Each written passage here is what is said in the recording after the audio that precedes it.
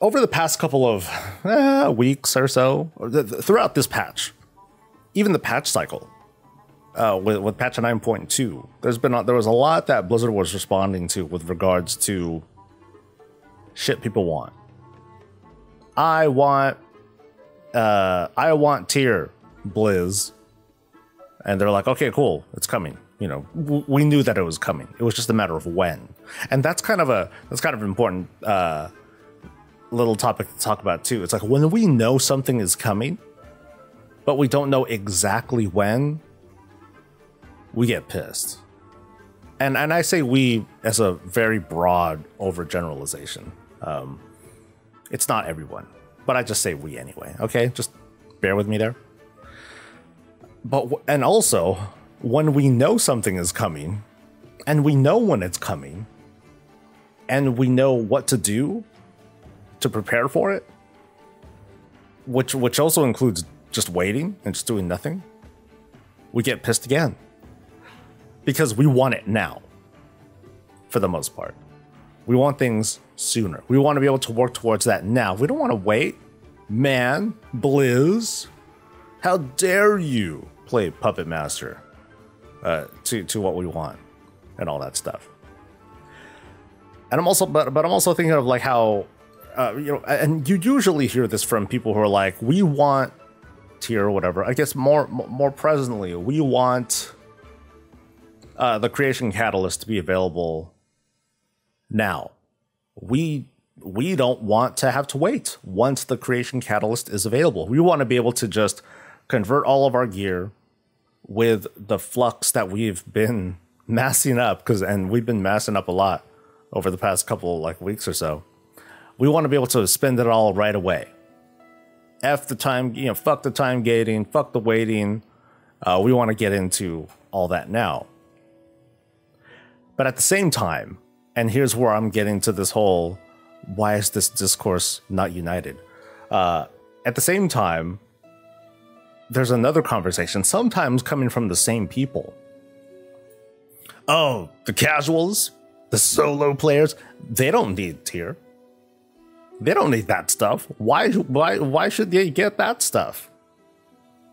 For just like outdoor content, they don't need that stuff. No, forget it. Forget them. We're the important ones. And so what I want the takeaway to be, as I word salad for the next however many minutes, and I'll probably distract myself immediately. Maybe we'll come back. We'll circle back to this or something. Is that if we want something, it's gotta be for like everybody. I don't think that's fair for people who raid, PvP, do Mythic Plus to make themselves feel like they're the ones who are appropriately playing the game and should get these things and have the right to ask for these things faster because it will improve their quality of life, but at the same time push other people down. I don't think that's okay. You know, we're seeing stuff that Blizzard's doing. We have yet to see a 9.2.5 PTR build, and each build that comes in, I'm going to be looking and I'm going to be checking, hey, does the creation catalyst still work the way that it looks like it's working? And I'm going to be checking on this until the creation catalyst is available, because I've been saying this multiple times. I've been testing it out and looking, and I'm saying, okay, cool. If I buy Sandworn gear, I can plug that into the creation catalyst and create tier. So in a couple of weeks, 2 weeks, 31st, a little bit more than 2 weeks, in 2 more resets, whatever, potentially we'll get like 1 charge of the creation catalyst. That's going to let anybody who only has 1 piece of tier to get their 2 piece. It's going to allow anyone with 3 pieces of tier to get their 4 piece. It's going to allow people who want a little bit more agency on how they want to reslot their gear. They'll have a little bit of that agency. And it'll also let those who don't do any group content at all, 0, not even queuing up for Raid Finder or dungeons or those events or any of that stuff, it'll allow them to get that first piece.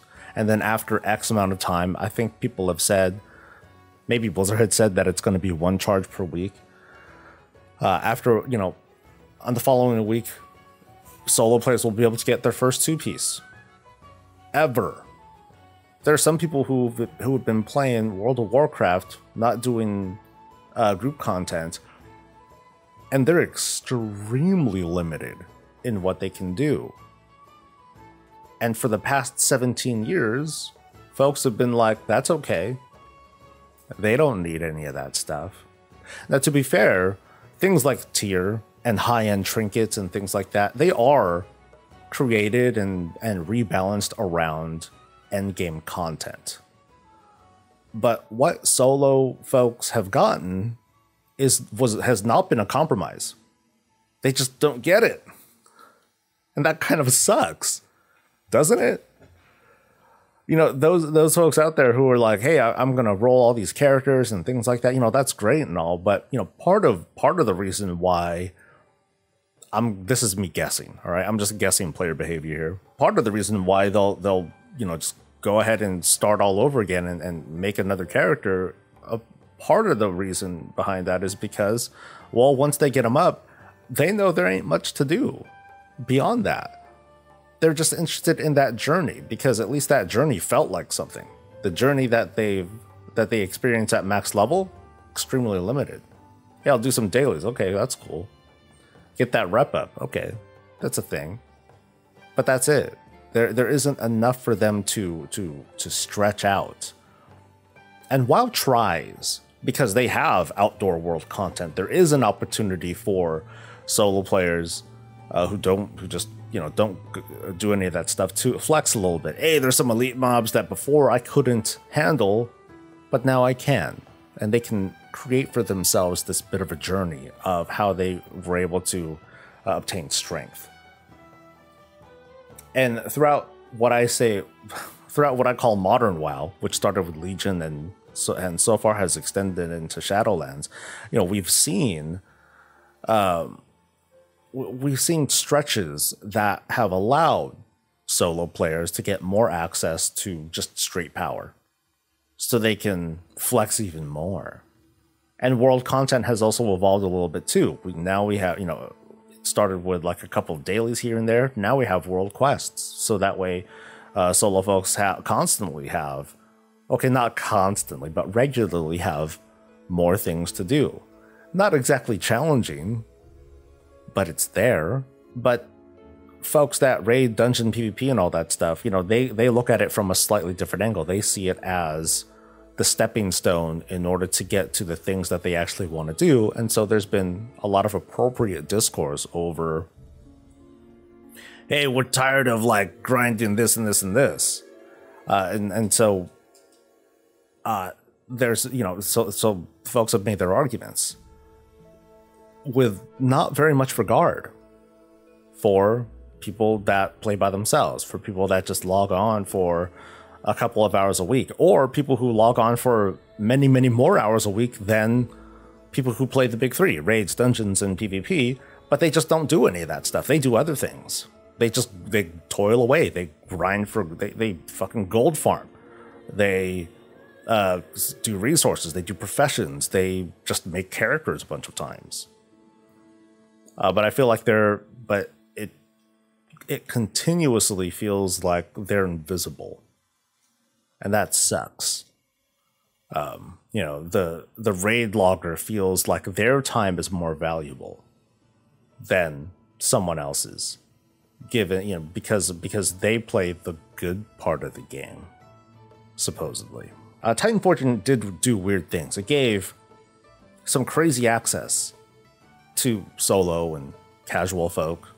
It's like, wow, shit, I'm just gonna keep farming these quests for gear, because who knows, I might luck the fuck out. I fondly remember, I think it's in my void storage, I don't know, but I have I have a blue quest a blue world quest reward that I got, Spearfisher's Band. I remember the name. It's memorable because that had a Twilight Devastation on it, like a rank 3 thing. and that felt hella good. And I got it from a world quest, and I used that all the way towards the end of Battle for Azeroth, and it was fantastic. I enjoyed it. So, but you also had folks that are part of the big three. You know, they were appropriately expressing their discourse. Hey, dude, you know, this whole luck thing really, well, it really sucks. It creates this perpetual farm that is very unpredictable, and that's not fair. So I get that. I do get that, because I raid, and sometimes I do dungeons, and I do like I do like this much PvP. I still have yet to do like anything in this current season, but it was great for solo players, arguably, right? Not perfect, but it was great for solo players because they had a little bit more of that access. On the other side of things like Azerite essences, there are things that everyone complained about with Azerite essences, because it, you know, being able to get the thing that you want, okay, getting the rank 1 thing, okay, not so bad in most cases. Getting a rank 3, that's considerably tougher because of the things that you had to do. You had to, you know, players were regularly challenged to go outside their box, to go outside of their comfort zone. But a lot of players who were involved in that, they were also like, you know, they also turn around and say, well, if the casuals want to get gear, then they're just gonna have to group. They're just gonna have to step it up. But wow, I don't want to have to PvP because I just raid. I just do dungeons. I don't want to feel like I have to raid in order to get like the good ass trinkets, so then I can do the thing that I actually want to do in Mythic Plus. I don't like saying the word hypocrisy because I don't mean to attack other players, but or make it feel like they're the problem or something like that. But there is this conflicting discourse that I want the things for me, but I still want to push those other folks down because I'm more important. You know, a regular thing that goes around is the game doesn't respect my time. But it also reads like, you know, and I look at the discourse and I participate in it often. Not only do people are like, hey, Blizzard needs to respect my time, but I don't give a fuck about other people's time. They're not important. You know, I don't want to get into the whole, hey, my $15 entitles me to blah blah blah, and you know we all pay the same thing. That kind of goes without saying. You know, we're all customers of, you know, we are all customers of this product. We all consume it. We just consume different things, and you know, there are folks who take certain things and they value themselves over other. So you know, and it goes both ways. But I do also notice that solo and casual folk, they don't exactly give themselves a voice. There's no, you know, there isn't really one who advocates for them. I don't think I'm a good advocate for them. I bring it up. I bring up this sort of discourse and all that, and there seem to be people who are grateful for that. But I don't think I don't think I'm the best person for it because I raid, and maybe that discredits some of my opinions on it. But I do think it's really important to make this like a bigger part of the discussion. Like this discourse needs to be way more inclusive than it is right now. That's the burden that Blizzard gives itself, because they have to kind of guess and try to empathize the best that they can, because they're making the shit. They're trying to guess what is best for everybody. But we all look at, and myself included, we all look at World of Warcraft, we all look at games through a certain lens, and we wonder, hey, bitch, what about me? What about my class? What about my preferred play style? What about my preferred play time? And that sort of thing. So it's a constant challenge. But what I'd like to try to do is just kind of point it out that we all want these things, and if we can kind of come together with a bit more of a united voice that doesn't try to push other folks down, we all might be happy. Happier, I should say. We're seeing Blizzard respond in good ways. Like I said, Creation Catalyst, it looks like it's going to be something that is that'll work for like solo and solo people who and etc. Solo people and etc. The way that it seems to be timed right now, the Creation Catalyst is timed for specifically the solo person. It's going to be available as soon as the final wing of Raid Finder is made available. The way that Sandworn relics are earned, which is a big pain in the ass still, despite the buff, it's going to give those sorts of opportunities for players to get Sandworn gear. That's cool. I think that there should be more done for Sandworn relics because, again, there aren't enough going around. And we're going to see, as soon as the catalyst is open, you're going to see, hey, I want to, maybe let's say like a month after the catalyst is open. It's like you're like, hey, I want to roll a new character. I want to finally level up some alt that I've been like sitting on for a while. Boom, let's go into like Zereth Mortis content. That's great.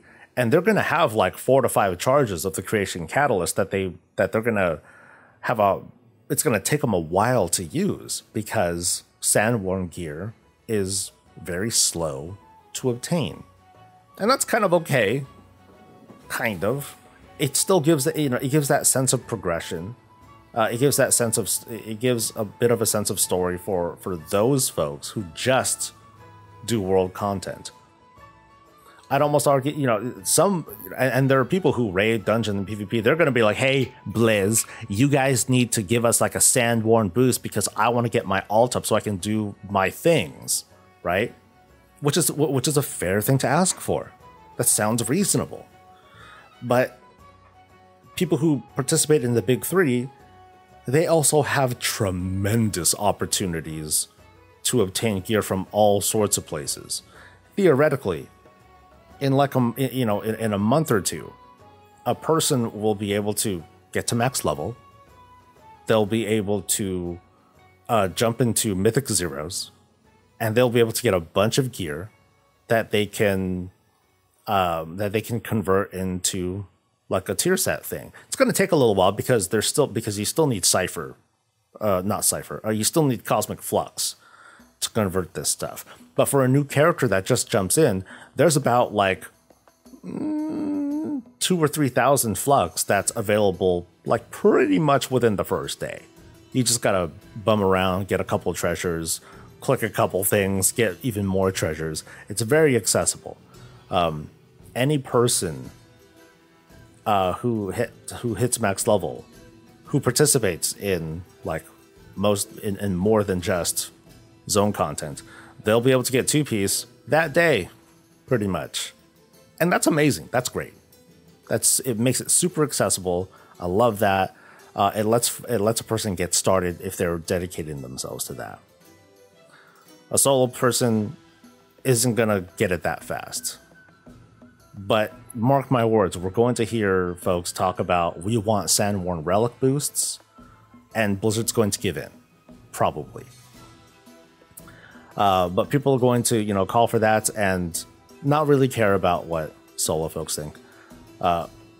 Overall, people are going to react well once word really gets out that, hey, this is your path to get this gear. And even solo players will be pissed about it too, because they'll be like, oh, so you changed your tone on it, Blizz, by informing us of this. And it made me not care about farming Sandworn relics, and now I should care about Sandworn relics. So we're going to see a boost of some sort. That's my, prediction. But I think going forward, like, we're going to have to feel like a bit more united when we're asking for these things. What's going to be, how are these things going to affect people who play solo? And should we consider them more when we're trying to add cool things. I do think Shadowlands has done a lot to cater towards solo and casual folk. At the start, you know, but it's been inconsistent. It hasn't been perfect at all. You know, introducing the Covenant Sanctums in 9.0 was a incredibly good move, in my opinion. Despite the, hey, Blizz, it's taken us forever to farm for this stuff. Yeah. You couldn't finish farming everything within a single season. Oh no, woe is me. Okay, fine. Sure, go ahead and complain about that.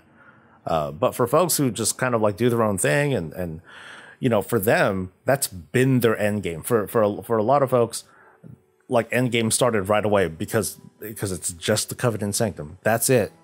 Because they don't raid, they don't do dungeons, they don't do PvP. Their Sandworn gear, not Sandworn gear, their Covenant sets maxed out within like a week of just regular farming of anima and other stuff. And, you know, that really sucked. For some folks, endgame is Korthia, not because they needed to farm and get all the conduit upgrades and the socket upgrades. That was still secondary. They were just like, hey, I want to be able to upgrade all my gear to 233 because this is it. This is all I get to work. You know, this is the most I'll get to work for. Or maybe Raid Finder at most, something like that.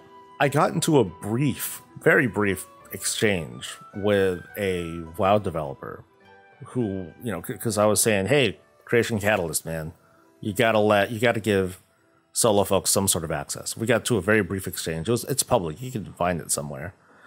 And they were just asking, so why do you know, he was trying to ask very fairly. He's like, so, you know, tell me your feelings on why solo folks should get access to using the Creation Catalyst at all, knowing that there are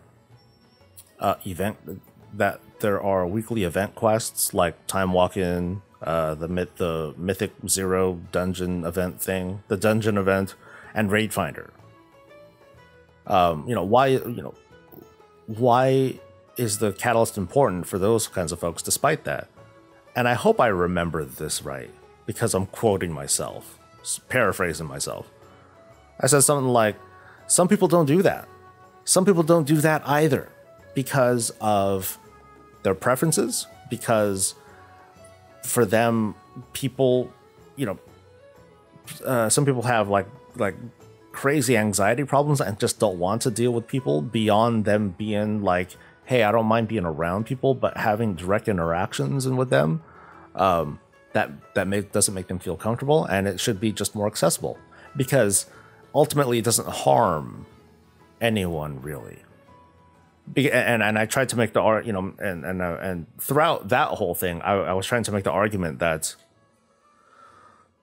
just because tier can be accessible for solo casual folks, it doesn't instantly mean, you know, as a big 3 player raid dungeon PvP person, it doesn't mean, oh man, I'm gonna have to grind world content in order to like get that Sandworn gear or whatever, and so I can get my piece because that's my best in slot. It's not best in slot. I was trying to argue here. It's like not a lot of folks are going to take much value into item level 246 tier. Now, for the sake of getting a piece, oh yeah, definitely. It's in their interest to try to get 4-piece as soon as possible because that gives them like the greatest gain. But you're also, you know, the player behavior at that point is, hey, I'm just trying to catch up. I'm trying to reach for anything that I can. And anyone who has that sort of mindset is probably going to come to the conclusion that, oh, well, I could do the Sandworn path, but I have so many other opportunities here for me. I got the Great Vaults, I got the Raid Finder stuff. Again, I can just do Mythic Zeros until I can get all the pieces that I want, and then just sit on those and then upgrade them. I believe, I don't know if this is true, but I've heard like 2 or 3 folks say, hey, if I get Keystone Master, my alt can do all the upgrades. I might be wrong on that, right? So But the thing is, but the whole point that I was making is folks who are part of the big three just have more access, period.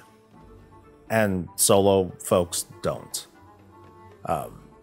And these days, we're entering an era where people feel, I don't like this word, but people feel more entitled to getting like the cool stuff. It doesn't have to be the best version of that stuff. You know, I'm not trying to advocate for, hey, you know, solo casual folks, they need to get like triple mythic shit and, you know, get to the same item level as other folks. I do believe that there's a discussion that can take place, and even I would argue they don't need it to be that good, because not because they don't deserve it, but because it would cause a lot of toe stepping. And what I would argue, I don't believe that people should be forced to like go so far into that they should go so far outside their comfort zone to get the things that they want. It's the whole Azerite essence argument that I was talking about earlier. You shouldn't have to go that far outside. If we find out that there is a relatively easy path for, you know, by grinding world content to get like best in slot or something like that, you're gonna find that raiders, dungeons, PvPers, you know, it's like, oh, it's gonna be kind of the same thing. I have to do these things, and we were seeing that. Tons of discourse over the whole, oh, we have to get to revered in order to craft the legendary in the slot that we want. We don't like doing that, Blizz. That's not okay. That's, you know, we shouldn't have to put in that, you know, that sort of work in content that we don't care about. But casuals shouldn't get tier because blah, blah, blah. You know, again, it's like a very conflicting, it's a very conflicting dance that Blizzard has to deal with. So that's my rant so far.